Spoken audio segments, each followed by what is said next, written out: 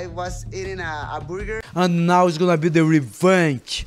It's gonna be a big revenge. It's finally here, the trilogy. We got the God of Meat, Deiveson Figueiredo taking on Brandon Moreno, the assassin baby. And we were at the fight when Brandon Moreno managed to get that second round submission.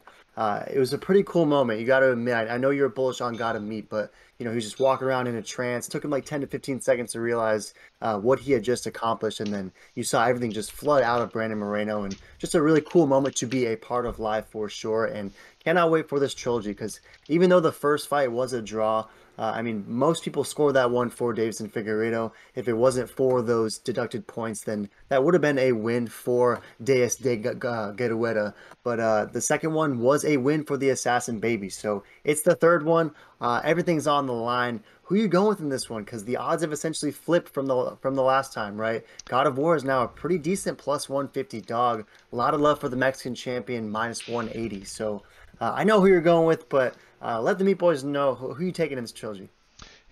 Yeah, this is such a great fight, and man, such a tough one to decide who to pick. I mean, you know, both these guys are absolute savages, but let's be real. I mean, the Assassin Baby gonna beat the God of War? I don't think so. This card's absolute heat, but only for one reason, because the God of Meat is on it, not because Brandon Moreno's on it too. And he's absolute dog doo-doo. I mean, he's going to get absolutely slept. First round KO. I don't think he's ready. I think he's been having too much fun in Legoland, you know, jumping on Francis Ngannou's back, doing a lot of weird stuff. While God of Meat's been locked down with Henry Cejudo Triple C, and what other coach or better training partner when there would be the GOAT himself, C4, let's just say it like that, to be honest. I think Deiveson Figueiredo is going to absolutely smash. I love the odds I'm seeing. I love no one's picking him. I'm so bullish on this guy. People are sleeping and forget how good he is. Hopefully he's got his diet in check, because last time it was a little weird, but hopefully nothing weird with the stomach or weight. That's going to upset me. Then I'm totally going to flop my pick if that's the case. But if everything goes smooth and his weight is on check and he's not 20 pounds over or throwing up or being weird or drinking too much wine with Paulo Costa, Deiveson Figueiredo's got this in the bag. Yeah, I feel that. And the first episode of Embedded came out today, and you know there were moments of Figueiredo in the sauna, and he looked pretty good. He looked focused. He looked pretty ripped up, but he didn't look sucked out, right? He looked like he was at a healthy weight. So you hope that there aren't any complications with that, because you know he is getting older, right? I mean, he's only 34 years old, but that weight cut is pretty tough for him because he is a thick boy when he gets in there. He's absolutely jacked, and I'm very curious to see in this third contest. And as you mentioned, 75% is rolling with the Assassin Baby, majority by decision. I was a little bit shocked to see that. Do you think that, I mean, obviously you're going with God of Meat, you said early finish. Do you think that it's possible that this thing lasts, you know, 3, 4, maybe even goes the distance? Or do you think that, you know, Figueiredo is going to get that finish, or if he loses, he might get finished himself? Is it an early ending, you think? Man, this is such a tough one. You know, I personally, I'm just going to stick away from this in general, because I could see it being finished choked by either guy. I could see it being finished KO by either guy.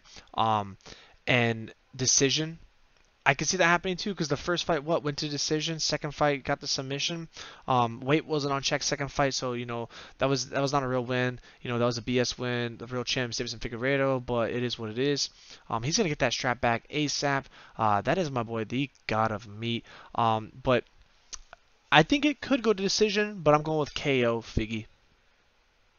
Man, I'm so tough on this one. This is another one of those contests where, you know, I entered it unsure of where I would go, because it's so easy to try and make a case for both of these guys. I think these two are maybe the best we've ever seen in the division. They are, you know, truly that go of go. And I know that, you know, Deiveson Figueiredo was extremely competitive in that first contest. He pretty much won that fight, right? But there was something about that second one that, you know, it seemed almost like the weight of the belt coming into that contest was too much. And that's what I'm wondering, you know, if that at all can affect the Assassin Baby, because it was that, you know, meteoric rise, that amazing story to get to the belt, but now defending it is a, you know, a whole nother beast. And in this one, I think he's going to defend it. Ultimately, I think that Brandon Moreno is getting this done over the God of Meat.